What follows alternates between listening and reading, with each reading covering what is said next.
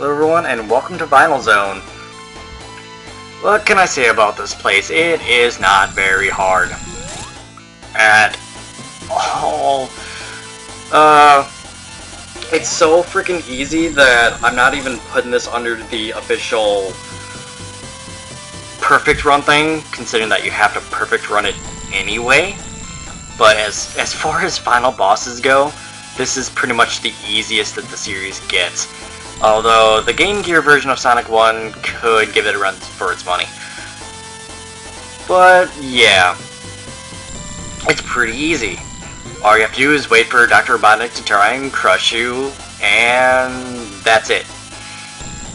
Once he reveals himself, you try and hit him, and all it is really a time-consuming boss.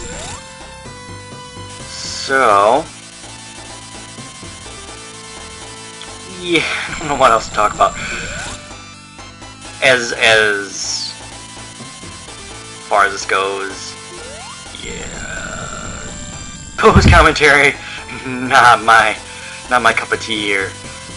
Come on, make it faster.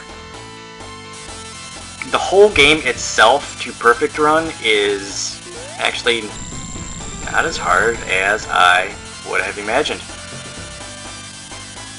Green Hill Zone obviously was pretty simple until before I figured it out. Marble Zone gave me a lot of rage. Then again, every single zone gave me a lot of rage until I truly learned how to do it. And this was a pretty good experience. I liked it. Goodbye, Robotnik. For now, until Sonic 2. And yeah, thanks for watching, guys. I'll be quiet from here on in for the final difficulty analysis for Final Zone and the entire game. Thanks for watching, guys.